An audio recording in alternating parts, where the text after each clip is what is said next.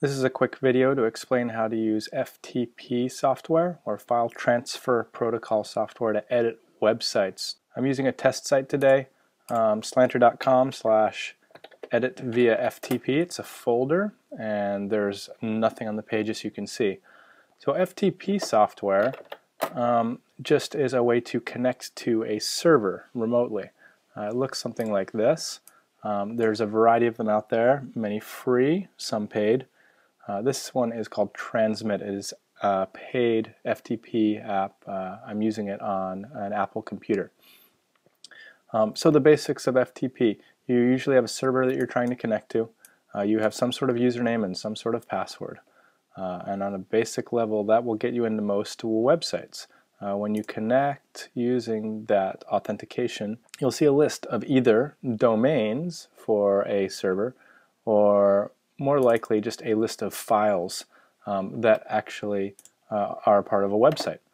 So going back to my my web browser, I'm looking for a folder called Edit via FTP, and here it is in my File Transfer Protocol software.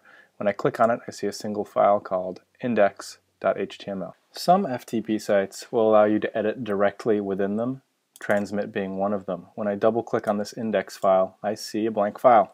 I can enter text here, save, and it will save back to the server, and then when I refresh in my web browser, there's the information. Of course, the nice part of editing within the FTP program is that your changes are instant. There's no download and upload.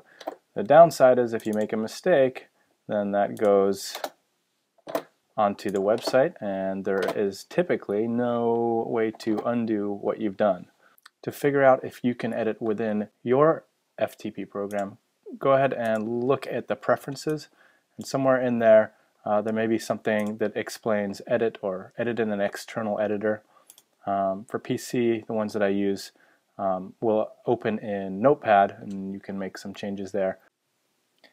So if you're looking to get started with an FTP program because you want to access files on a web server, here are a couple of recommendations. For PC, there is coffeecup.com/free-FTP. It does one thing, and it does it well. It's simple, it's free, it's virus-free.